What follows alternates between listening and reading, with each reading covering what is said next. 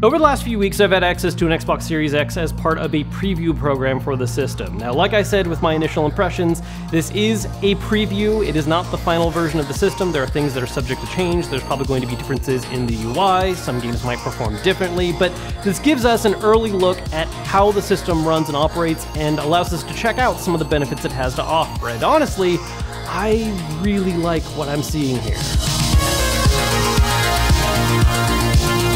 Now, one of the things that we've been able to cover a little bit more extensively is, of course, the system's ability to play backwards compatible games. And I've done a couple videos kind of highlighting some specifics of that. The main takeaways that I really want to go over as far as my final impressions with that go is that it plays a lot of them really, really well. As of right now, the vast majority of games that we've played in backwards compatibility mode have not been optimized for use with the system. They simply are benefiting from the improved hardware inside of it, so you're seeing considerably faster load times. Games that use uncapped frame rates are running at a higher, more stable frame rate. Games that use dynamic resolution scaling are staying at a higher resolution. And as we see titles that are getting actual dedicated patches for Series X support, we'll likely see way better optimizations, such as even faster load times or hitting higher frame rates. Playing Xbox One games on the system is pretty much seamless. It feels as if you were just playing it on an Xbox One. Your same save files are brought over, the games launch perfectly fine. There is nothing weird or different about the experience. Playing Xbox 360 and original Xbox games feels pretty much the same as when it was on the older systems, albeit again with all those new improvements from the system's better hardware.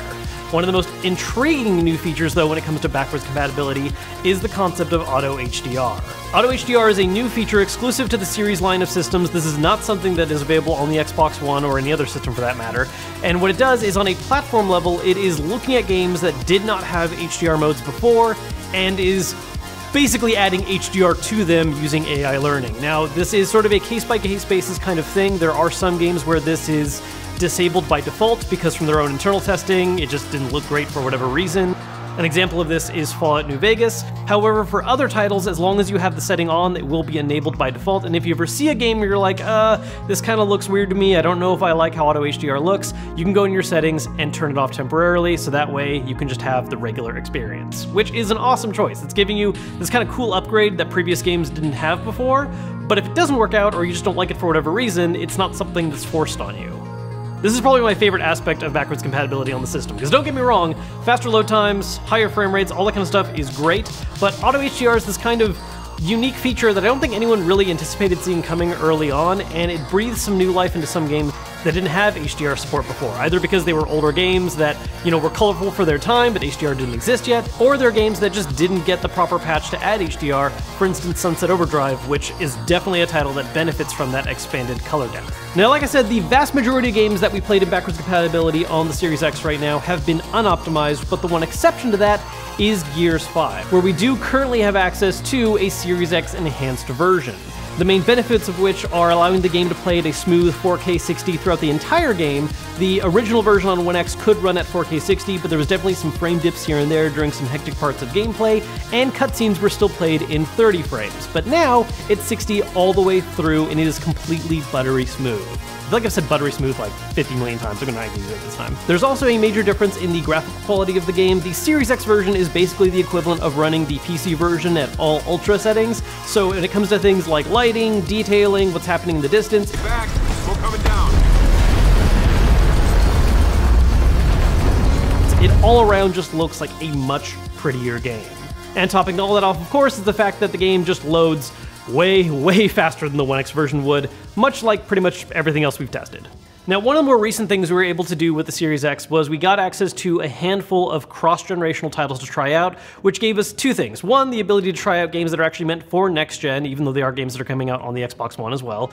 And they also allowed us to test out the smart delivery system, where we could play those games on the Xbox One and compare them to the Xbox Series X. Now, of these titles, Dirt 5 is one of the ones that I thought was the most interesting to do, not because it's necessarily this title that's, breaking barriers with graphics and is an example of what next-gen gameplay can look like, but because it's one of the handful of games we can play right now that has the option to play at 120 frames. Now, I do not have game capture that supports 120 FPS, and even if I did, YouTube doesn't support 100 FPS videos, but what I can do is we actually used our camera to record at 120 frames what was happening on screen, playing the game at 120 FPS mode and playing the game at 60 FPS mode, and play it back at half speed. So you can see that for every single frame that was in the 60 FPS mode, we got 2 frames out of the 120 FPS mode that just ends up looking so much more buttery smooth. In fact, when we're playing at half speed like this, it just looks like 60 FPS gameplay. Now, over the course of this preview program, something that started making waves on the internet and isn't entirely accurate was claims of the system running very hot. Now, part of this claim was things being taken out of context from what different people were saying, but the general worry people had was, oh, does this mean the system's gonna be running extremely hot? And the answer is, no, not really at all. I mean, yes, there is heat coming out of the vent, because that's why the vent is there, to make sure the heat goes out of the system and doesn't stay inside of it. Will you feel the immediate area around it warm up a little bit? Yeah, probably. That's how most high power electronics end up working out, because they're getting rid of all that heat they're producing. The important part is it's not staying inside the system, which is going to cause any kind of damage or problems. Now, we actually did take the time to point an infrared thermometer towards the inside of the system while we were running it. Where we were really seeing the most heat being pushed is while we were playing the Gears of War 5 optimized for Series X. And even when running that game over a long period of time, the highest we were really seeing was just under 140 degrees Fahrenheit, which translates to just below 60 degrees Celsius, a perfectly safe temperature for a system like this to be running at. One of the really big takeaways I had from my extended period of time with the system is the fact that no matter what I've been playing, whether it's been some of those next-gen, cross-gen titles, playing some of the more involved, backwards compatible titles, at no point did I ever audibly hear the system. I mean, if I put my ear directly over the vent, yes, I can hear the fan slowly turning, but as far as just having it in the room around me while I'm playing, I never once heard that fan kick up. Even the Xbox One X, as quiet as it would, if you were really pushing the system, the fan would eventually kick on. But for the Series X, I mean, as long as I wasn't doing something like, say, blocking the air vent, it has never been audibly loud.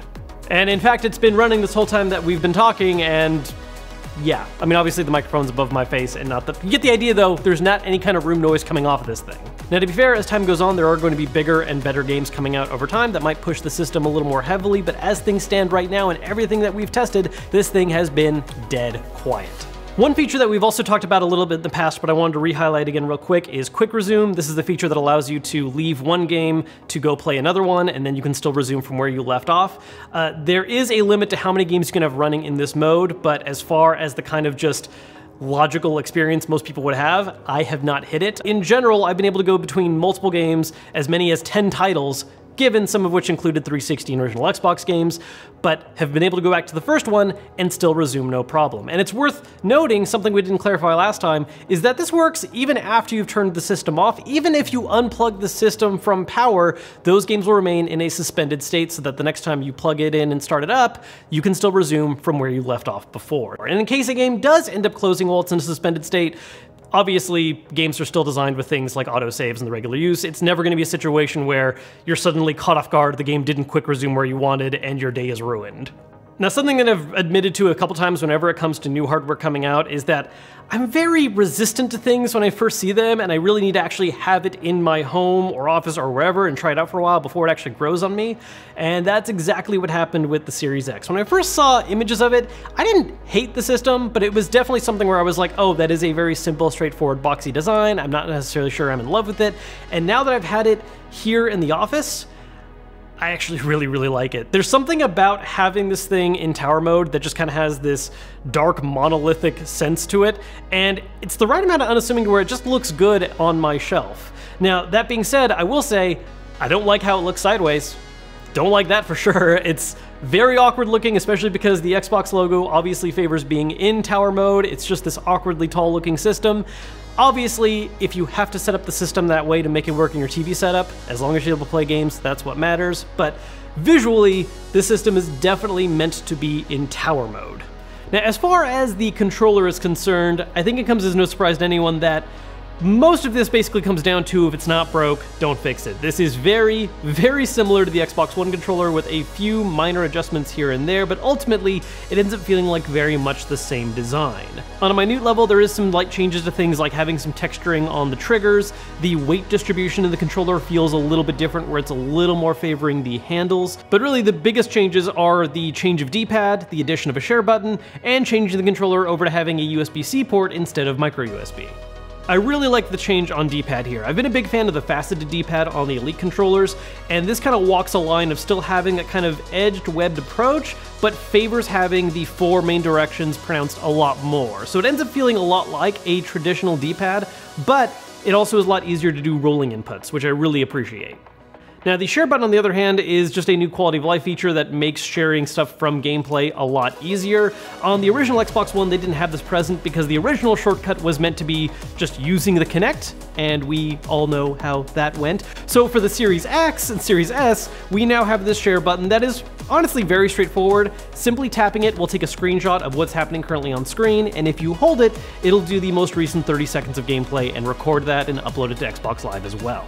Now, alongside being able to use the physical Series X itself, something else that we've gained access to during this preview program is a beta version of the new Xbox app, which has a couple of major enhancements over the currently existing version. There's 2 things I really want to focus on: remote play and social features. Now, the remote play aspect is definitely, I think, one of the most exciting aspects of this. The concept here is pretty basic, right? You can remotely play your Xbox Series X on the go with your phone. What I found to be really interesting, though, is how this works in combination with Quick Resume. Because if there are certain games that you just want to play on the go and mobile, and it's not necessarily something you're going to play at home on TV, well, you can play those games on the go with remote play, come home, play a different game, and later open up remote play again and quick resume what you were playing before on that game in mobile. It just makes the entire experience really seamless, jumping between the different platforms, and while we still don't have xCloud support for iOS confirmed just yet, it is really refreshing to see that we are going to at least get this remote play access for iOS specifically, and obviously Android gets the benefit of both. As for the social features, the Xbox app previously gave you access to your screenshots and gameplay captures that were uploaded to Xbox Live, and you could save them to your camera roll, but now with the improved version of the app, you can actually look at this library of clips that you have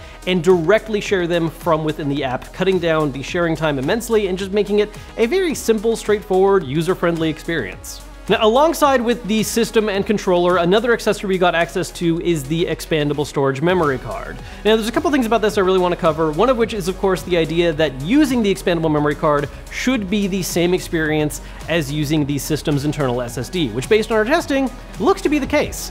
Whether a game is installed on the internal SSD or on the expandable memory card, loading times are the same, the time it takes to set things up in launch games is the same, it is a seamless experience. Another use case I wanted to test out though and try is how long it takes to move files between the internal storage and the expandable memory card. This is a little more situational and specific, but some good examples of why you would want to use this is, say, you're going to a friend's house and you want to bring over a game that you already have installed rather than having to deal with, downloading it over at their place. You might have multiple systems, and you already took the time to download a game on one of them, and rather than download it on a secondary system, you could just move the memory card over and bring that data along, and it's actually really fast. As a good example, one of the games we moved over was Red Dead Redemption 2, which takes up 120 gigs as far as the system is concerned, and moving everything from internal SSD to the external storage took about 3 minutes, which is a lot better than dealing with download times. One last thing I want to talk about with the memory card is heat, because along with the rumors of how hot the Series X can get, there was also talk about the memory card getting way too hot, which, not really. Look, if you're running stuff off the memory card, obviously it's going to get hot because it is constantly moving data back and forth between the system and the memory card. And to kind of test how bad it can be, we played games off of the expandable storage for a long period of time, turned off the Xbox, unplugged the memory card, and yeah, the metal part of it was hot. It wasn't scalding, it didn't burn my finger, nothing like that. It was just kind of hot to the touch. And if you touch only the plastic part, it felt perfectly fine. Basically, yes, it does get hot, but in no way is it in a form that is dangerous or uncomfortable or bad. It's just using it this way produces heat. Now, like I said at the top of this video, this is part of a preview program. This is not necessarily a final look at everything about the system. Obviously, there are some things we have yet to test and try out. We've only done a handful of next-generation games that are cross-generational releases. There are other titles that I think are going to be much more interesting to test out and see how they push the system and how they look and perform. But based on what we've been able to do as far as a lot of the multimedia features, the ability to play backwards compatible games, checking out some of the unique new features like auto HDR and quick resume, there's just a lot of quality of life changes here compared to the Xbox One X that I'm a really big fan of. Yes, there's always the importance of enhancements when it comes to things like having a stronger GPU, CPU, and faster loading times. All that stuff is great, and it's stuff that I think we're mostly looking to expect out of a next generation system. But as far as the general concept of the Series X, where it's this kind of evolution of the One X and just taking a look at what worked on that system and tweaking it further by doing things like enhancing the backwards compatibility, giving easier access to things like how to share screenshots and gameplay. I really love the changes here. There are of course more things with the system that I want to test with the final version of it when it releases, and obviously I'm going to compare some of that stuff to the PS5 once we have that system out and we have our hands on that to compare, but as of right now, just the experience of having access to a Series X and testing out these features this has just solidified my excitement for next-gen systems.